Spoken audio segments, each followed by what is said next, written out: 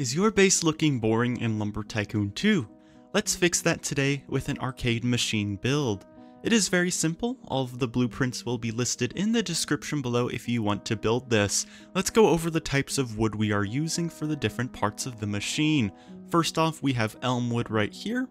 Next we have a little bit of Birch wood.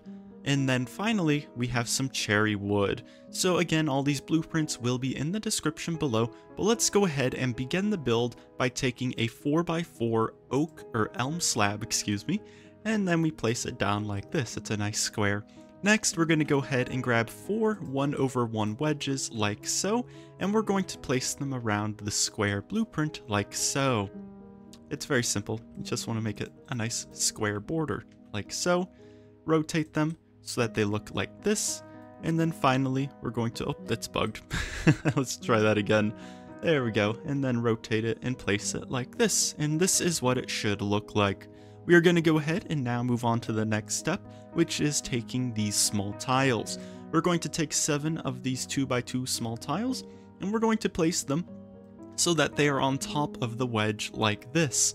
We're going to do that all the way around until we reach the front of the machine, where it will look slightly different because we need to have an opening for the prizes.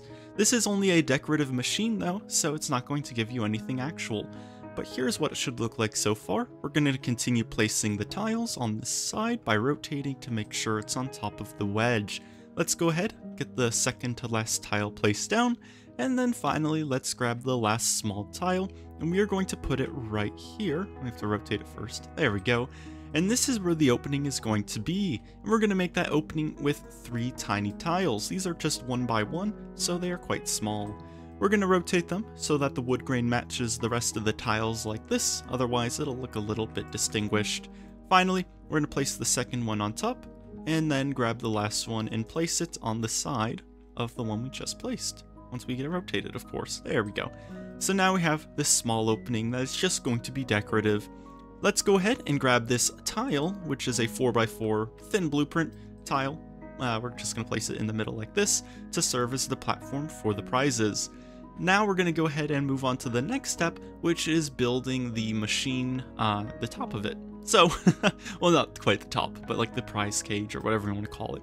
We're going to go ahead and we're going to take one of the 1/1 wedges, place it in this corner, and we're going to do the same on top. We're going to place another one like so. Let's go ahead and grab 2 more and place those 2 in this corner here on top of each other, and we're going to repeat that for the next 2 corners. So let's place this here. There we go. And then finally grab this one and place it here. Okay, 1 more corner left. So let's do this over here. Rotate and place. Let's walk over here, move and place this. Oh, wrong place. Ignore that, and place it on top just like the rest of the corners. And this is what it should look like. Very good if you got into this point. Now we're going to go ahead and we're going to build the roof. The roof is going to be quite simple. We're going to take a post and we are going to place it in between the 2 wedges as high as you can so it looks like this.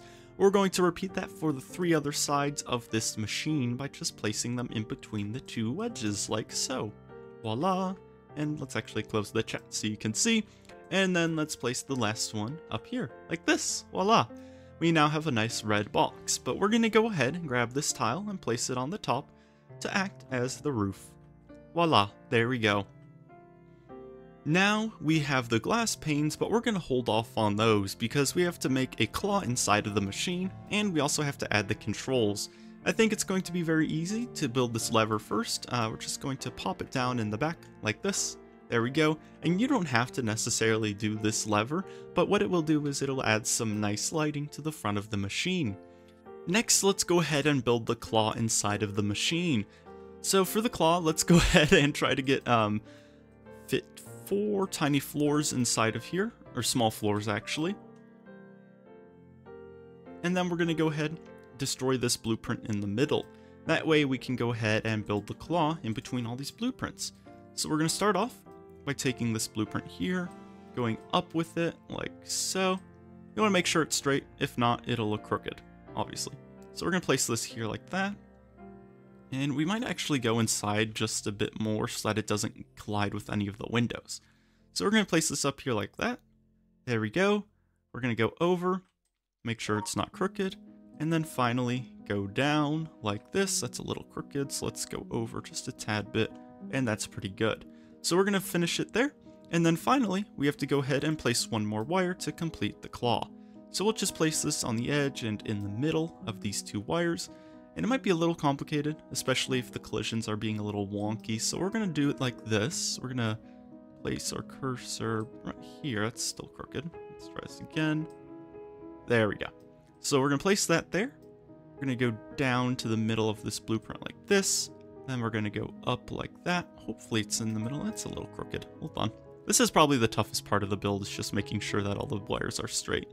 Such a minor detail, yet such time consuming. So we're going to try to get this still crooked, unfortunately. Hold on. How about this? I think that's good enough. And then we'll place it down like this. And let's go less crooked. There we go. Nope, not enough. There we go. And press finish. And voila, it's a claw. So then finally you can destroy all these blueprints, you no longer need them, and we're going to grab another wire. That way we can connect it to the top of the machine and it's just not some floating thing. So we're just going to place it here, it's in the middle, and then we're going to go all the way up like this and check from different camera angles to make sure that it is straight. That looks pretty straight to me, and voila, it's a claw. So now it is time to fit in the windows for the machine, so let's go ahead and do that by placing them like so. You want to make sure that when you place them, you're not placing them like that, like I just did. You want to rotate them. That way, the window panes are touching these tiles here, but slightly not connected, because that's just the hitbox of the windows. Can't really change anything about that. We're going to go around the machine like this, just placing these windows like so. We're going to rotate this one, place it here, and then finally grab this window and place it on this front. This is a nice looking machine. We're going to put items inside of it later on, but first off we do have to place another wire inside of the machine where that will sort of act as a hole. So this is just going to be decorative, of course, so that's why we're going to go ahead. We're going to place this wire here to simulate the hole where the items drop. So we're just going to go ahead, place it like so. There we go. Oh, hold on. Try to make this as square as possible. And we're going to keep doing this, so we'll do one more row of wires. There we go. Nice. So because Lumber Tycoon 2 is being a bit mean and not letting us place these two tiles here, we're not going to use them. Instead, we're just going to place this button here to act as a control, and maybe you'll have better luck trying to place those, but for now, we're going to not use them. Also, the reflection of the glass makes the hole look a little weird. I don't know why. But let's go ahead, and we can put this glass pane back because we are done moving it. And now we can go ahead and connect two other wires. The third wire was going to be a joystick, but again, the wires aren't lit. The button doesn't want to. The blueprints don't want to essentially go here. They're just not working. So instead, we're going to go ahead and we're going to connect this wire to the bottom, drag it to the top like so, as far as you can, and then you want to go ahead and place a little knob here, and then go to the back of the machine with this wire, and voila. That is the first side done. Now let's go ahead and do the other side of the machine, and we're only doing this to the front because we want to save time and wires. So let's go ahead, drag this to the bottom, drag this as high as you can while it's still green, place that, drag it across like this, and then we will have to do it a bit differently. Hopefully it's long enough. Let's drag this to here, and then finally a little piece there. Oh, it's too short. Wait, oh, it's gonna be perfect length. And there we go. So now both sides of the machine are connected and you have these nice blue lines. So the final step is to actually add some items to it. What you can do is you can move this tile blueprint out of the way and just toss random items you have. In this case, we have some eyes which we can pop into the machine. So let's go ahead, add some of those. And we also have some smaller items that we can fit in there too. So let's grab this shoebox looking gift, toss that in here. It'll be nice if we can actually see the eyes. Oh well, they don't want to cooperate. Oh, rotate it maybe? There we go, that's good enough.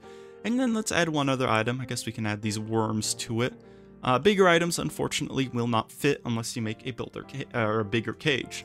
So let's toss that in there, and voila, it's a little claw machine. So you can finally add the tile back to the top. And if you have some lighting you want to use, you can definitely bring some little lights to shine on it so it's a bit brighter. So we'll put that there. And voila, you now have your very own claw machine. Thank you.